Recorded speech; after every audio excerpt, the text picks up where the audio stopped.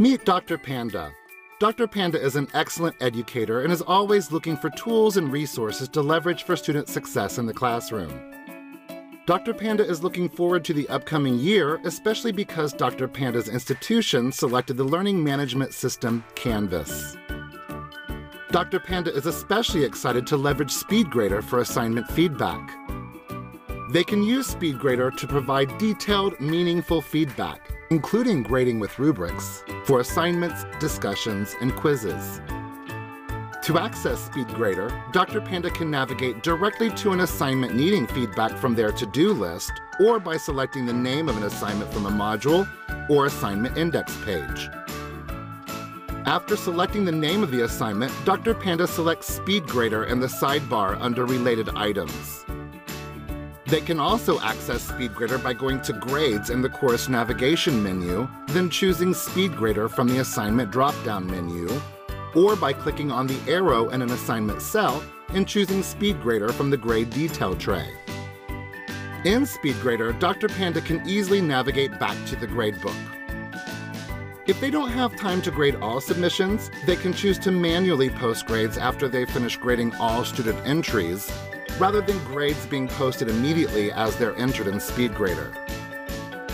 For truly unbiased grading, Dr. Panda clicks on the gear icon to set the option to hide student names. They also use this menu to sort student submissions based on student name, the date students submitted their assignments, or by submission status.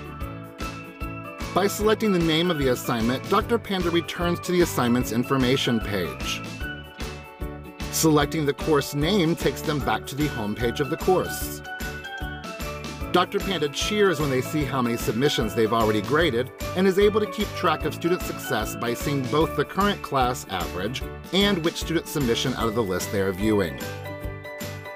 The speed part of Speedgrader is evident to Dr. Panda as they are able to easily toggle between student submissions with the arrows or find a specific student submission in the drop-down menu. In the Doc Viewer, Dr. Panda can see the original student submission and leave detailed feedback. For file upload assignments like Google Docs, PowerPoint presentations, PDFs, and image files, Dr. Panda can use the Annotation toolbar to leave annotated comments on student submissions. They can zoom in and out as well as go full screen to make the most of the space on their screen. The Pointer tool allows Dr. Panda to pinpoint specific places in the submission that deserve consideration. Dr. Panda uses the Highlighter tool to emphasize various words, phrases, or sentences.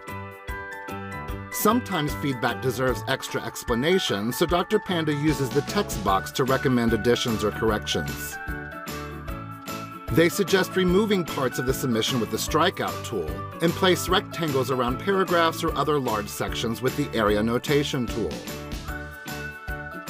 Dr. Panda can use the Draw Annotation tool to draw on the student submission with their mouse, but their favorite part of Speedgrader is when they can sit on their couch, watch their favorite program, and use a touchscreen device to write directly on a student's work using their finger or a stylus. While Dr. Panda always has access to the student's original submission in the sidebar, they can also download a copy with their annotations from within the Doc Viewer. To give a final grade for the assessment, Dr. Panda types it in the box in the sidebar.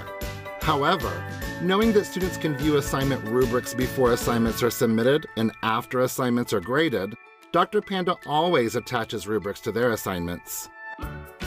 Choosing View Rubric allows them to select the criterion ratings that the student earned, then choose Save.